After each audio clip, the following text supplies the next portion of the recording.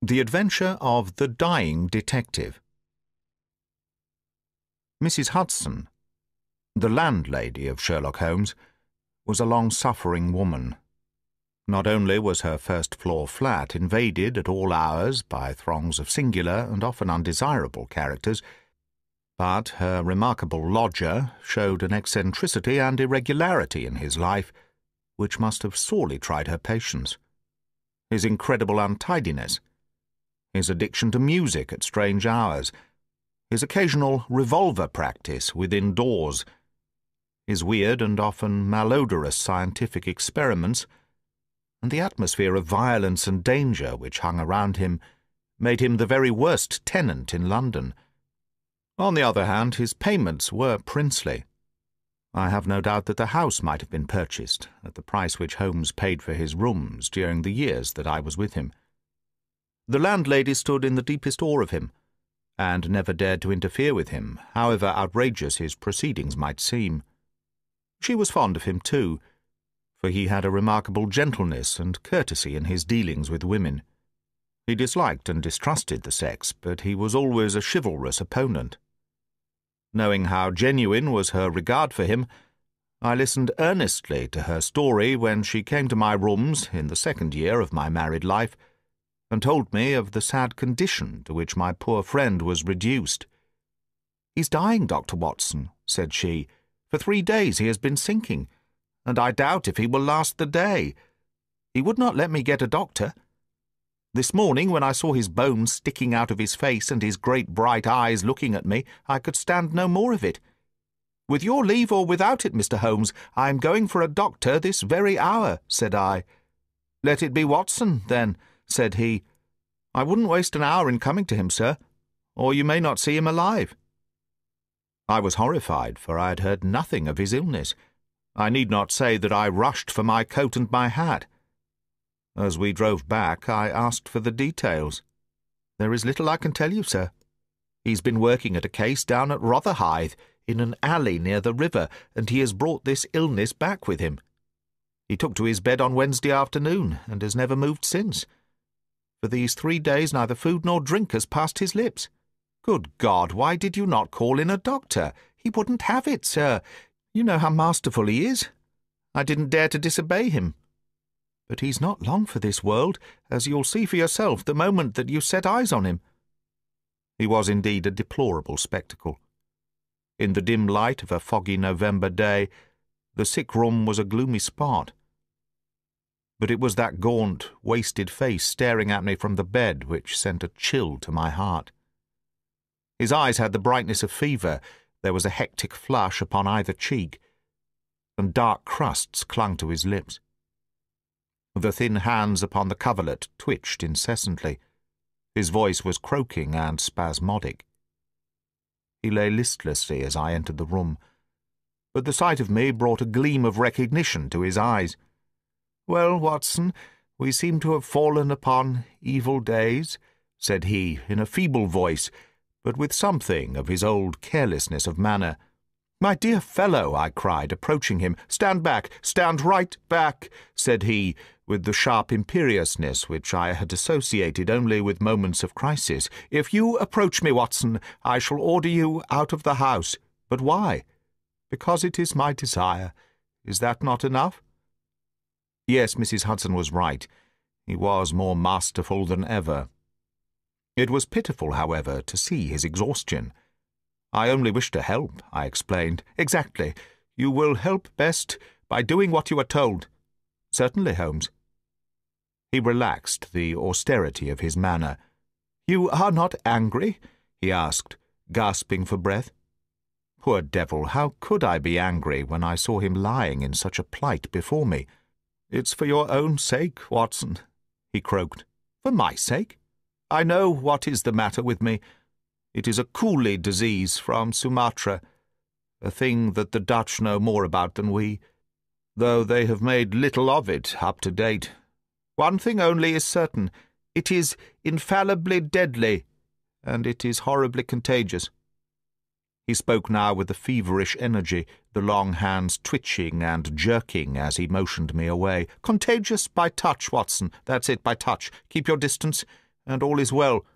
Good heavens, Holmes! Do you suppose that such a consideration weighs with me for an instant?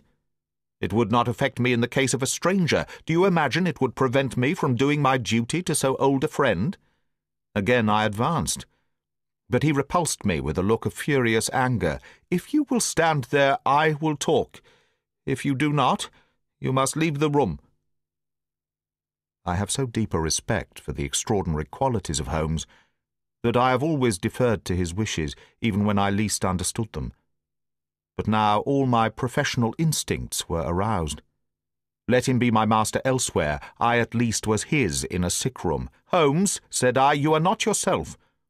A sick man is but a child, and so I will treat you. Whether you like it or not, I will examine your symptoms and treat you for them. He looked at me with venomous eyes. If I am to have a doctor, whether I will or not, let me at least have someone in whom I have confidence, said he. Then you have none in me? In your friendship, certainly, but facts are facts, Watson, and after all, you are only a general practitioner with very limited experience and limited qualifications. It is painful to have to say these things, but you leave me no choice. I was bitterly hurt. Such a remark is unworthy of you, Holmes. It shows me very clearly the state of your own nerves. But if you have no confidence in me, I would not intrude my services. Let me bring Sir Jasper Meek or Penrose Fisher, or any of the best men in London. But someone you must have, and that is final. If you think that I'm going to stand here and see you die without either helping you myself or bringing anyone else to help you, then you have mistaken your man. You mean well, Watson, said the sick man, with something between a sob and a groan. Shall I demonstrate your own ignorance? What do you know, pray, of Tapanuli fever? What do you know of the Black Formosa corruption? I have never heard of either. There are many problems of disease, many strange pathological possibilities in the East, Watson. He paused after each sentence to collect his failing strength. I have learned so much during some recent researches which have a medico-criminal aspect. It was in the course of them that I contracted this complaint. You can do nothing. Possibly not. But I happen to know that Dr. Ainstree, the greatest living authority upon tropical disease, is now in London. All remonstrance is useless, Holmes. I'm going this instant to fetch him. I turned resolutely to the door. Never have I had such a shock. In an instant, with a tiger spring, the dying man had intercepted me. I heard the sharp snap of a twisted key. The next moment he had staggered back to his bed, exhausted and panting after his one tremendous outflame of energy. You won't take the key from me by force, Watson. I've got you, my friend. Here you are, and here you will stay until I will otherwise, but I'll humour you. All this in little gasps, with terrible struggles for breath between. You've only my own good at heart. Of course I know that very well. You shall have your way, but give me time to get my strength. Not now, Watson, not now. It's 4 o'clock. At 6 you can go. This is insanity, Holmes. Only 2 hours, Watson. I promise you will go at 6. Are you content to wait? I seem to have no choice. None in the world, Watson, thank you. I need no help in arranging the clothes. You will please keep your distance. Now, Watson, there is one other condition that I would make.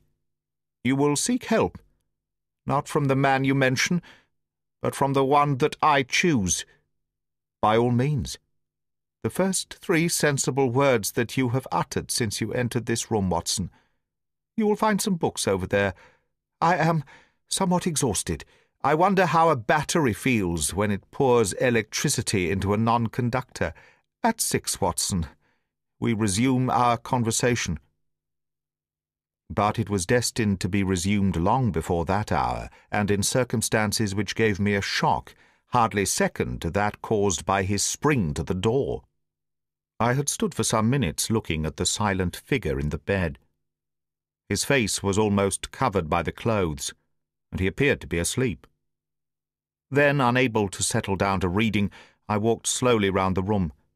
examining the pictures of celebrated criminals with which every wall was adorned.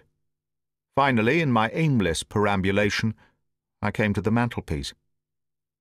A litter of pipes, tobacco pouches, syringes, penknives, revolver cartridges, and other debris was scattered over it.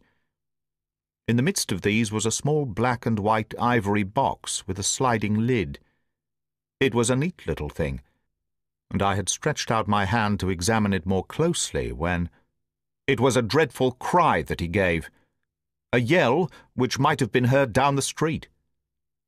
My skin went cold and my hair bristled at that horrible scream. As I turned, I caught a glimpse of a convulsed face and frantic eyes. I stood paralyzed, with the little box in my hand. "Put it down, Watson, down this instant! Watson, this instant, I say!" His head sank back upon the pillow, and he gave a deep sigh of relief as I replaced the box upon the mantelpiece. "I hate to have my things touched, Watson. You know that I hate it. You fidget me beyond endurance. You, a doctor. You are enough to drive a patient into an asylum. Sit down, man, and let me have my rest." The incident left a most unpleasant impression upon my mind. The violent and causeless excitement, followed by this brutality of speech, so far removed from his usual suavity, showed me how deep was the disorganization of his mind. Of all ruins, that of a noble mind is the most deplorable.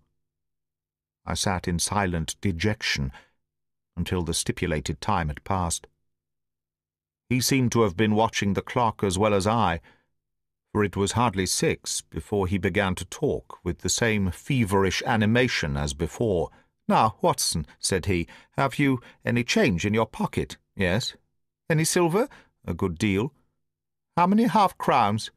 "I have 5. "Ah, too few, too few. How very unfortunate, Watson. However, such as they are, you can put them in your watch-pocket, and all the rest of your money in your left trouser-pocket. Thank you. It will balance you so much better like that." This was raving insanity. He shuddered, and again made a sound between a cough and a sob. "You will now light the gas, Watson, but you will be very careful that not for one instant shall it be more than half on. I implore you to be careful, Watson. Thank you, that is excellent. No, you need not draw the blind. Now you will have the kindness to place some letters and papers upon this table within my reach. Thank you. Now some of that litter from the mantelpiece. Excellent, Watson. There is a sugar-tongs there. Kindly raise that small ivory box with its assistance. Place it here among the papers. Good. You can now go and fetch Mr. Culverton-Smith of 13 Lower Burke Street. To tell the truth, my desire to fetch a doctor had somewhat weakened, for poor Holmes was so obviously delirious that it seemed dangerous to leave him. However, he was as eager now to consult the person named as he had been obstinate in refusing. "I never heard the name," said I. "Possibly not, my good Watson. It may surprise you to know that the man upon earth who is best versed in this disease is not a medical man, but a planter. Mr. Culverton-Smith is a well-known resident of Sumatra, now visiting London.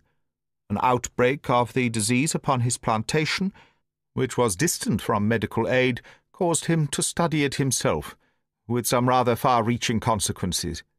He is a very methodical person, and I did not desire you to start before 6, because I was well aware that you would not find him in his study. If you could persuade him to come here, and give us the benefit of his unique experience of this disease, the investigation of which has been his dearest hobby, I cannot doubt that he could help me.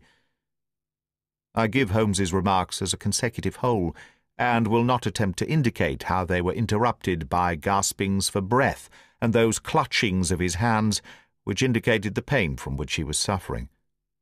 His appearance had changed for the worse during the few hours that I had been with him.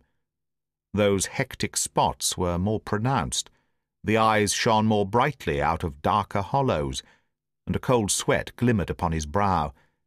He still retained, however, the jaunty gallantry of his speech. To the last gasp he would always be the master. "You will tell him exactly how you have left me," said he. You will convey the very impression which is on your own mind. A dying man. A dying and delirious man. Indeed, I cannot think why the whole bed of the ocean is not one solid mass of oysters, so prolific the creatures seem.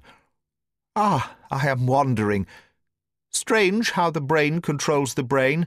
What was I saying, Watson? My directions for Mr. Culverton-Smith. Ah, yes, I remember. My life depends upon it. Plead with him, Watson. There is no good feeling between us. His nephew, Watson. I had suspicions of foul play, and I allowed him to see it. The boy died horribly. He has a grudge against me. You will soften him, Watson. Beg him, pray him, get him here by any means. He can save me, only he. I will bring him in a cab, if I have to carry him down to it. You will do nothing of the sort. You will persuade him to come, and then you will return in front of him. Make any excuse so as not to come with him. Don't forget, Watson, you won't fail me. You never did fail me. No doubt there are natural enemies which limit the increase of the creatures. You and I, Watson, we have done our part. Shall the world then be overrun by oysters? No, no, horrible. You'll convey all that is in your mind? I left him, full of the image of this magnificent intellect, babbling like a foolish child. He had handed me the key, and with a happy thought I took it with me, lest he should lock himself in. Mrs. Hudson was waiting, trembling and weeping, in the passage. Behind me, as I passed from the flat, I heard Holmes's high, thin voice in some delirious chant. Below, as I stood whistling for a cab, a man came on me through the fog. "How is Mr. Holmes, sir?" he asked. It was an old acquaintance, Inspector Morton of Scotland Yard, dressed in unofficial tweeds. "He is very ill," I answered. He looked at me in a most singular fashion. Had it not been too fiendish, I could have imagined that the gleam of the fanlight showed exultation in his face. "I heard some rumour of it," said he. The cab had driven up, and I left him. Lower Burke Street proved to be a line of fine houses, lying in the vague borderland between Notting Hill and Kensington. The particular one at which my cabman pulled up had an air of smug and demure respectability in its old-fashioned iron railings, its massive folding door, and its shining brasswork. All was in keeping with a solemn butler who appeared framed in the pink radiance of a tinted electric light behind him. "Yes, Mr. Culverton-Smith is in. Dr. Watson. Very good, sir. I will take up your card." My humble name and title did not appear to impress Mr. Culverton-Smith. Through the half-open door I heard a high, petulant, penetrating voice. "Who is this person? What does he want? Dear me, Staples, how often have I said that I am not to be disturbed in my hours of study?" There came a gentle flow of soothing explanation from the butler. "Well, I won't see him, Staples. I can't have my work interrupted like this. I am not at home. Say so. Tell him to come in the morning, if he really must see me." Again the gentle murmur. Well, give him that message. He can come in the morning, or he can stay away. My work must not be hindered." I thought of Holmes tossing upon his bed of sickness, and counting the minutes, perhaps, until I should bring help to him. It was not a time to stand upon ceremony. His life depended upon my promptness. Before the apologetic butler had delivered his message, I had pushed past him and was in the room. With a shrill cry of anger, a man rose from a reclining chair beside the fire. I saw a great yellow face, coarse-grained and greasy, with heavy double chin and two sullen, menacing grey eyes which glared at me from under tufted and sandy brows. A high bald head had a small velvet smoking cap poised coquettishly upon one side of its pink curve. The skull was of enormous capacity, and yet, as I looked down, I saw to my amazement that the figure of the man was small and frail, twisted in the shoulders and back, like one who has suffered from rickets in his childhood. "What's this?" he cried in a high, screaming voice. "What is the meaning of this intrusion? Didn't I send you word that I would see you tomorrow morning?" "I'm sorry," said I, "but the matter cannot be delayed. Mr. Sherlock Holmes—" The mention of my friend's name had an extraordinary effect upon the little man. The look of anger passed in an instant from his face. His features became tense and alert. "Have you come from Holmes?" he asked. "I have just left him." "What about Holmes? How is he?" "He is desperately ill. That is why I have come." The man motioned me to a chair and turned to resume his own. As he did so, I caught a glimpse of his face in the mirror over the mantelpiece. I could have sworn that it was set in a malicious and abominable smile. Yet I persuaded myself that it must have been some nervous contraction which I had surprised, for he turned to me an instant later with genuine concern upon his features. "I am sorry to hear this," said he. "I only know Mr. Holmes through some business dealings which we have had, but I have every respect for his talents and his character. He is an amateur of crime, as I am of disease. For him the villain, for me the microbe. There are my prisons," he continued, pointing to a row of bottles and jars which stood upon a side table. "Among those gelatin cultivations, some of the very worst offenders in the world are now doing time." "It was on account of your special knowledge that Mr. Holmes desired to see you. He has a high opinion of you, and thought that you were the one man in London who could help him." The little man started, and the jaunty smoking cap slid to the floor. "Why?" he asked. "Why should Mr. Holmes think that I could help him in his trouble?" "Because of your knowledge of Eastern diseases. But why should he think that this disease which he has contracted is Eastern?" "Because, in some professional inquiry, he has been working among Chinese sailors down in the docks." Mr. Culverton-Smith smiled pleasantly and picked up his smoking cap. "Oh, that's it, is it?" said he. "I trust the matter is not so grave as you suppose. How long has he been ill?" "About 3 days." "Is he delirious?" "Occasionally." "Tut-tut, this sounds serious. It would be inhuman not to answer his call. I very much resent any interruption to my work, Dr. Watson, but this case is certainly exceptional. I will come with you at once." I remembered Holmes's injunction. "I have another appointment," said I. "Very good. I will go alone. I have a note of Mr. Holmes's address. You can rely upon my being there within half an hour at most." It was with a sinking heart that I re-entered Holmes's bedroom. For all that I knew, the worst might have happened in my absence. To my enormous relief, he had improved greatly in the interval. His appearance was as ghastly as ever, but all trace of delirium had left him, and he spoke in a feeble voice, it is true, but with even more than his usual crispness and lucidity. "Well, did you see him, Watson?" "Yes, he is coming." "Admirable, Watson, admirable. You are the best of messengers." "He wished to return with me." "That would never do, Watson. That would be obviously impossible. Did he ask what ailed me?" "I told him about the Chinese in the East End." "Exactly. Well, Watson, you have done all that a good friend could. You can now disappear from the scene." "I must wait and hear his opinion, Holmes." "Of course you must. But I have reasons to suppose that this opinion would be very much more frank and valuable if he imagines that we are alone. There is just room behind the head of my bed, Watson." "My dear Holmes!" "I fear there is no alternative, Watson. The room does not lend itself to concealment, which is as well, as it is the less likely to arouse suspicion.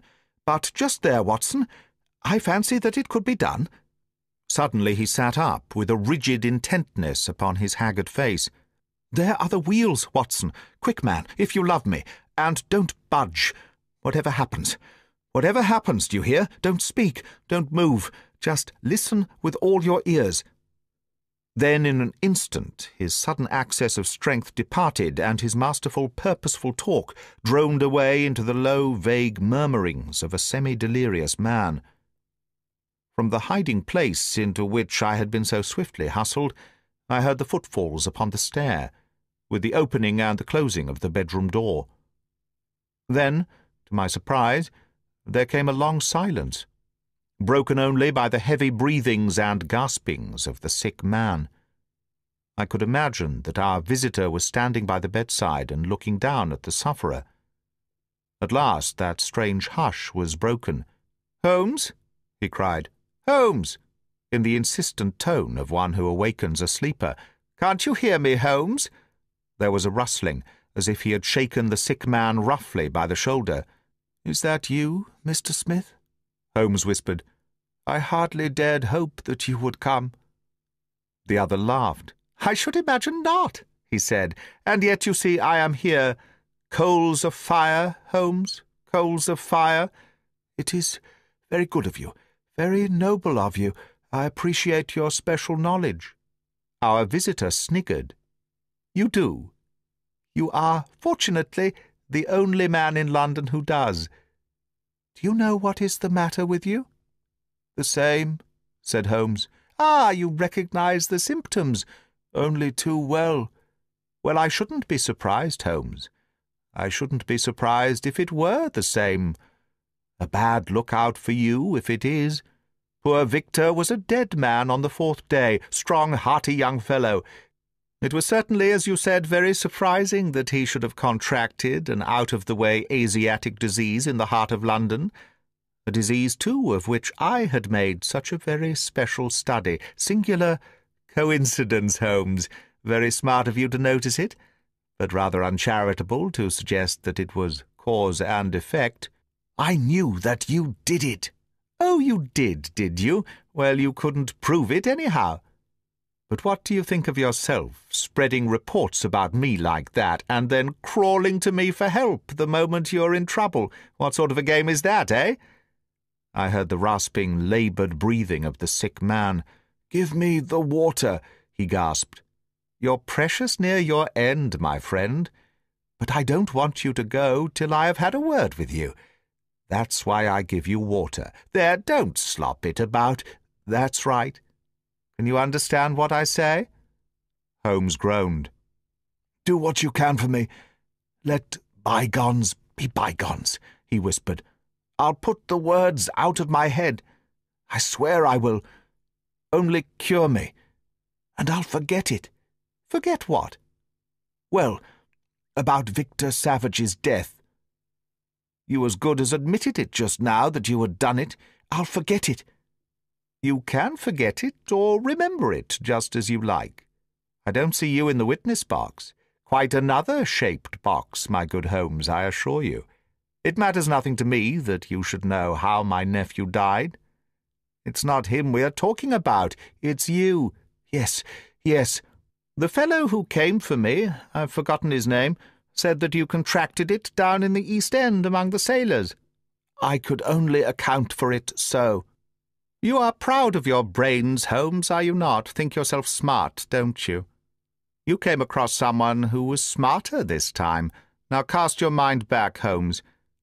Can you think of no other way you could have got this thing?" "I can't think. My mind is gone. For heaven's sake, help me." "Yes, I will help you.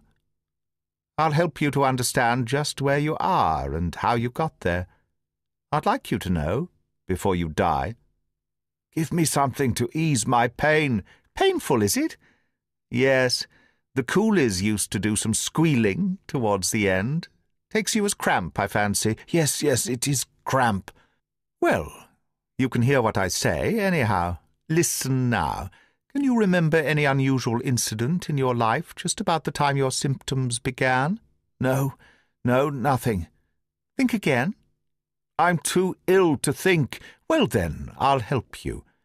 Did anything come by post?" "By post? A box, by chance?" "I'm fainting. I'm gone. Listen, Holmes." There was a sound as if he was shaking the dying man, and it was all that I could do to hold myself quiet in my hiding-place. "You must hear me. You shall hear me. Do you remember a box? An ivory box? It came on Wednesday. You opened it. Do you remember?" Yes, I opened it. There was a sharp spring inside it. Some joke." "It was no joke, as you will find to your cost." "You fool! You would have it, and you have got it. Who asked you to cross my path? If you had left me alone, I would not have hurt you." "I remember," Holmes gasped. "The spring. It drew blood. This box on the table. The very one, by George. And it may as well leave the room in my pocket. There goes your last shred of evidence. But you have the truth now, Holmes, and you can die with the knowledge that I killed you. You knew too much of the fate of Victor Savage, so I have sent you to share it. You are very near your end, Holmes. I will sit here, and I will watch you die." Holmes's voice had shrunk to an almost inaudible whisper. "What is that?" said Smith. "Turn up the gas?" "Ah, the shadows begin to fall, do they? Yes, I will turn it up, that I may see you the better." He crossed the room, and the light suddenly brightened. "Is there any other little service that I can do you, my friend?" "A match and a cigarette." I nearly called out in my joy and my amazement. He was speaking in his natural voice. A little weak, perhaps, but the very voice I knew. There was a long pause, and I felt that Culverton Smith was standing in silent amazement, looking down at his companion. "What's the meaning of this?" I heard him say at last, in a dry, rasping tone. "The best way of successfully acting a part is to be it," said Holmes. "I give you my word that for 3 days I have tasted neither food nor drink, until you were good enough to pour me out that glass of water. But it is the tobacco which I find most irksome. Ah, here are some cigarettes." I heard the striking of a match. "That is very much better. Hello, hello, do I hear the step of a friend?" There were footfalls outside. The door opened, and Inspector Morton appeared. "All is in order, and this is your man," said Holmes. The officer gave the usual cautions. "I arrest you on the charge of the murder of one Victor Savage," he concluded. "And you might add of the attempted murder of one Sherlock Holmes," remarked my friend with a chuckle. "To save an invalid trouble, Inspector, Mr. Culverton Smith was good enough to give our signal by turning up the gas. By the way, the prisoner has a small box in the right-hand pocket of his coat which it would be as well to remove. Thank you. I would handle it gingerly if I were you. Put it down here. It may play its part in the trial." There was a sudden rush and a scuffle, followed by the clash of iron and a cry of pain. "You'll only get yourself hurt," said the inspector. "Stand still, will you?" There was the click of the closing handcuffs. "A nice trap!" cried the high, snarling voice. "It will bring you into the dock, Holmes, not me. He asked me to come here to cure him. I was sorry for him, and I came. Now he will pretend, no doubt, that I have said anything which he may invent, which will corroborate his insane suspicions. You can lie as you like, Holmes. My word is always as good as yours." "Good heavens!" cried Holmes. "I had totally forgotten him. My dear Watson, I owe you 1,000 apologies. To think that I should have overlooked you. I need not introduce you to Mr. Culverton Smith, since I understand that you met somewhat earlier in the evening. Have you the cab below? I will follow you when I am dressed, for I may be of some use at the station." "I never needed it more," said Holmes, as he refreshed himself with a glass of claret and some biscuits in the intervals of his toilet. "However, as you know, my habits are irregular, and such a feat means less to me than to most men. It was very essential that I should impress Mrs. Hudson with the reality of my condition, since she was to convey it to you, and you in turn to him. You won't be offended, Watson. You will realize that among your many talents dissimulation finds no place, and that if you had shared my secret, you would never have been able to impress Smith with the urgent necessity of his presence, which was the vital point of the whole scheme. Knowing his vindictive nature, I was perfectly certain that he would come to look upon his handiwork. But your appearance, Holmes, your ghastly face. 3 days of absolute fast does not improve one's beauty, Watson. For the rest, there is nothing which a sponge may not cure. With Vaseline upon one's forehead, belladonna in one's eyes, rouge over the cheekbones, and crusts of beeswax round one's lips, a very satisfying effect can be produced. Malingering is a subject upon which I have sometimes thought of writing a monograph. A little occasional talk about half-crowns, oysters, or any other extraneous subject produces a pleasing effect of delirium. But why would you not let me near you, since there was in truth no infection? Can you ask, my dear Watson? Do you imagine that I have no respect for your medical talents? Could I fancy that your astute judgment would pass a dying man who, however weak, had no rise of pulse or temperature? At 4 yards I could deceive you. If I failed to do so, who would bring my Smith within my grasp? No, Watson, I would not touch that box. You can just see, if you look at it sideways, where the sharp spring like a viper's tooth emerges as you open it. I dare say it was by some such device that poor Savage, who stood between this monster and a reversion, was done to death. My correspondence, however, is, as you know, a varied one, and I am somewhat upon my guard against any packages which reach me. It was clear to me, however, that by pretending that he had really succeeded in his design, I might surprise a confession. That pretence I have carried out with the thoroughness of the true artist. Thank you, Watson. You must help me on with my coat. When we have finished at the police station, I think that something nutritious at Simpson's would not be out of place. That is the end of The Adventure of the Dying Detective, from His Last Bow, 1917, by Sir Arthur Conan Doyle. Read by Greg Wagland, for Magpie Audio. 2016.